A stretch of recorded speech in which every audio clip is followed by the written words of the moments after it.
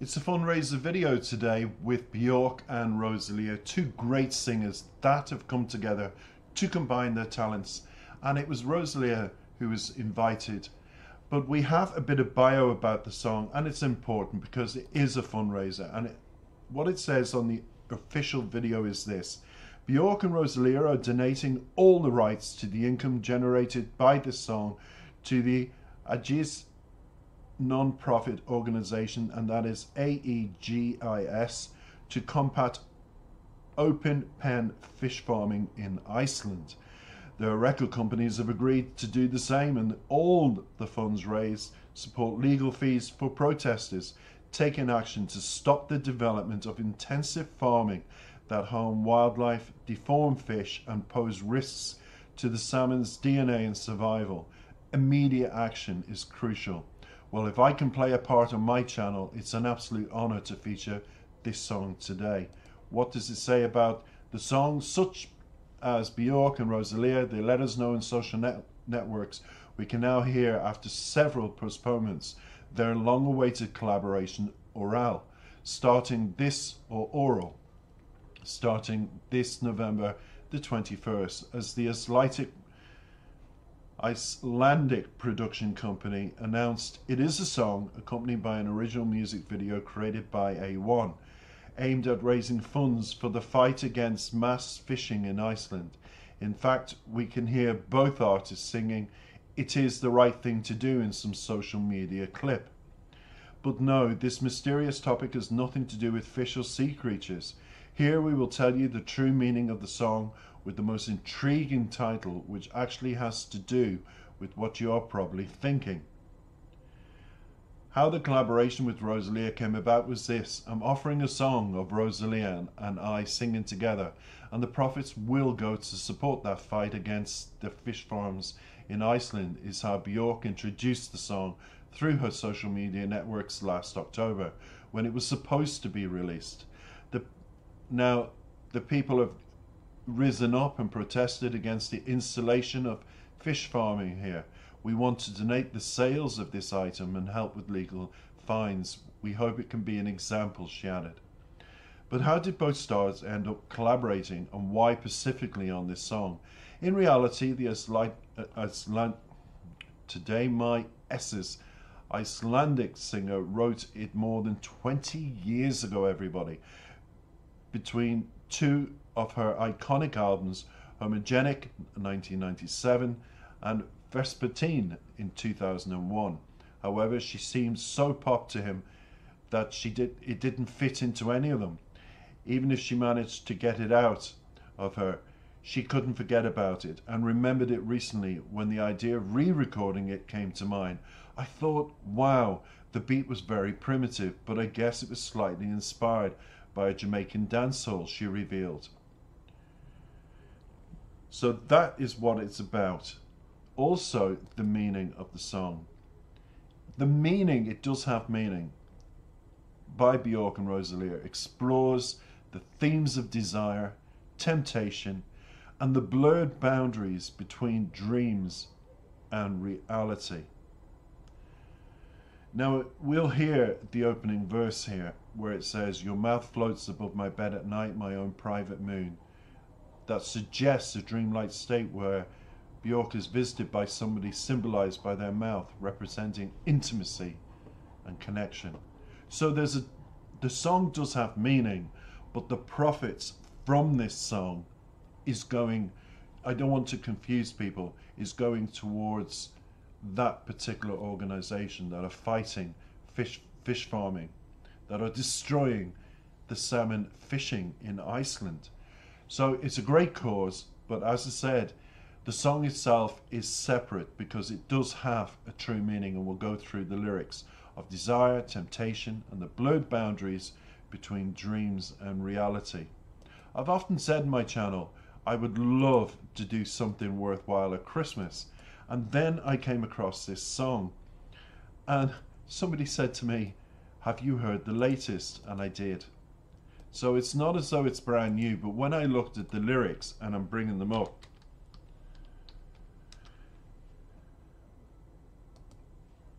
I'm actually blown away.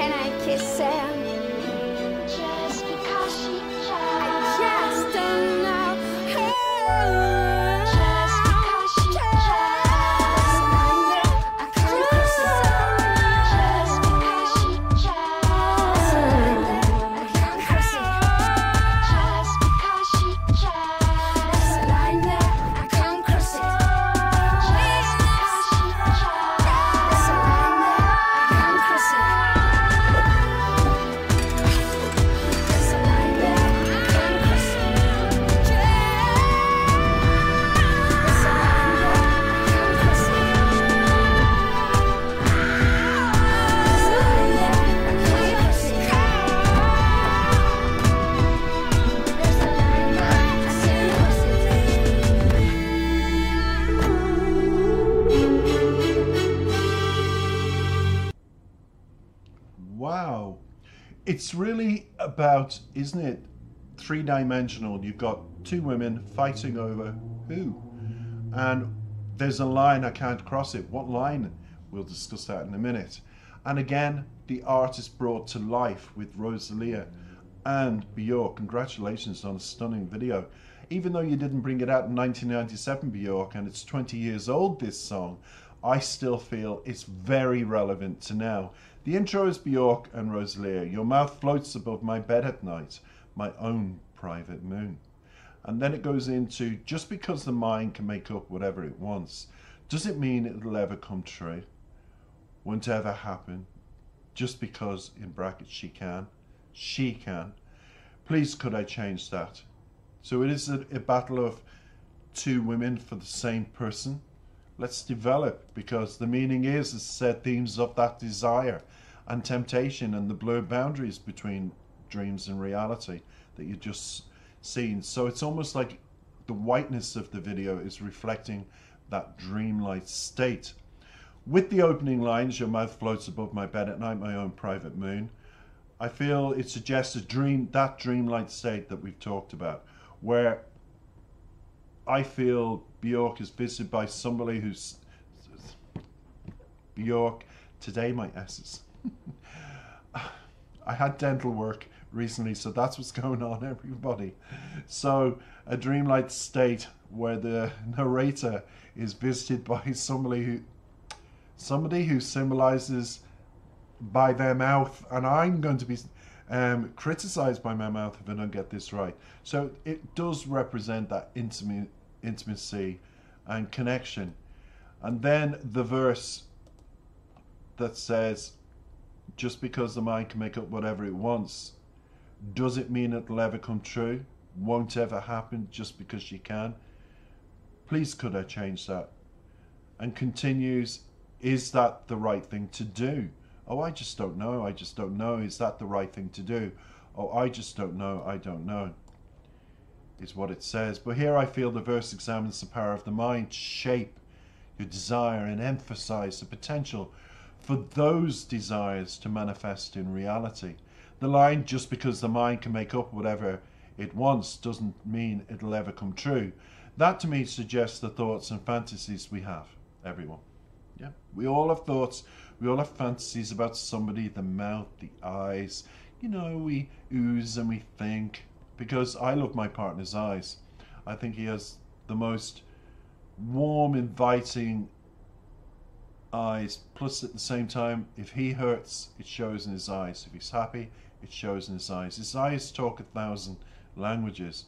But for me here, it also suggests, this particular song and verse, that the thoughts and fantasies that we have can have a profound effect on our lives. It's true. How many times have we fantasized about somebody? It doesn't matter if it's a celebrity or somebody close, or a cousin, or a friend's brother or sister or whatever, and the reality is they're never going to be in your life and it's never going to happen. But it doesn't stop us fantasizing, and I often think I relate it in parallel to dreams. Some dreams come true, other dreams do not. But it still has that profoundness on us, doesn't it? That impact of, oh, wow, I really like them. And you fantasize and you create this image of them, almost like an A1 character in your head. However, it also raises questions about the consequences and ethics of pursuing those desires. Because usually the answer is no. Usually, why do you like me? I'm dating somebody, or I'm sorry, I'm not looking at a relationship.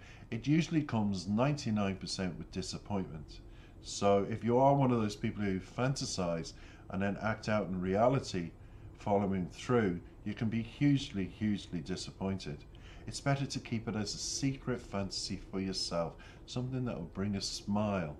I mean, I fantasize, I might be in a relationship about other people, and it brings a smile to my face. I know it'll never be real, but it's nice to know you think, if only, if I wish, that kind of thing. Now, when it goes into the chorus, it says, is that the right thing to do? Oh, I just don't know, I just don't know, is that the right thing to do? It's a repeated question you should and ought to answer yourself, or ask yourself. oh, I just don't know, I just don't know.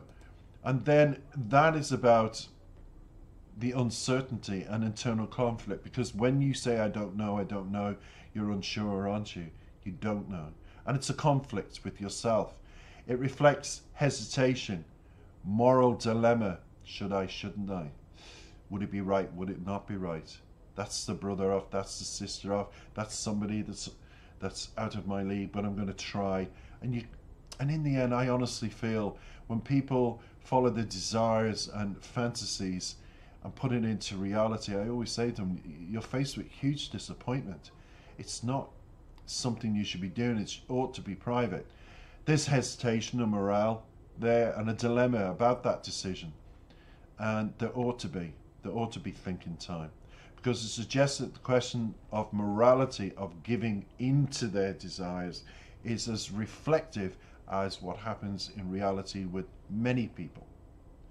So it's about balance, everyone. It really is.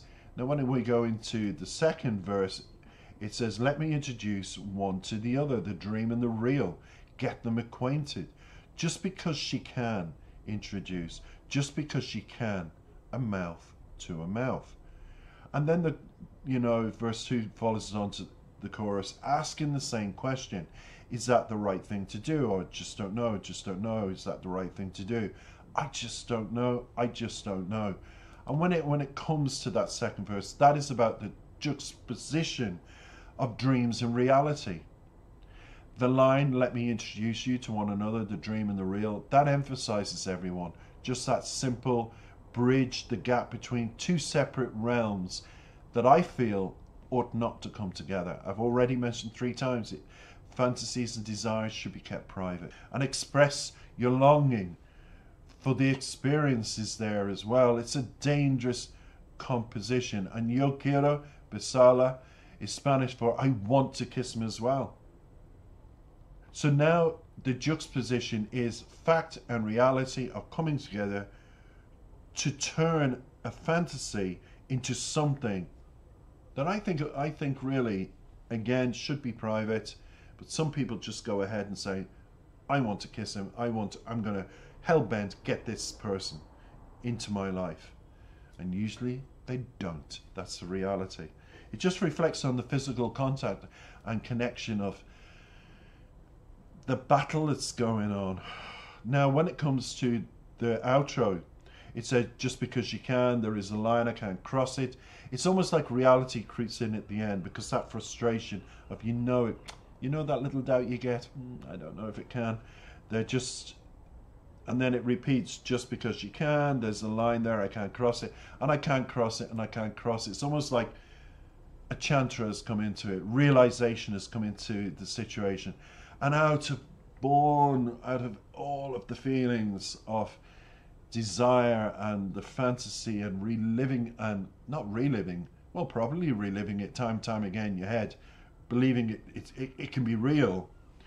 We have, just because you can, there's a line in it, I can't cross it, coming into the equation, reinforcing the idea that despite your desires and fantasies, there are those boundaries you need to recognize, everyone, that cannot and should not, as I've been saying, be crossed. It's a hint at eternal struggle, this song, to reconcile desires with morality based on personal boundaries. Now, overall, I'm going to give you a summary. It explores conflicting emotions, morale dilemmas, and the power of thoughts and fantasies to shape reality. And like always, I always studied the lyrics before I talk to you. And now that I've seen the video, now that I've gone through the lyrics, I'm glad I made this assumption. Because those boundaries that must be respected in pursuing these ideas ought to be your decision about accepting a fantasy as a fantasy, a reality will never be that fantasy. Thanks for listening.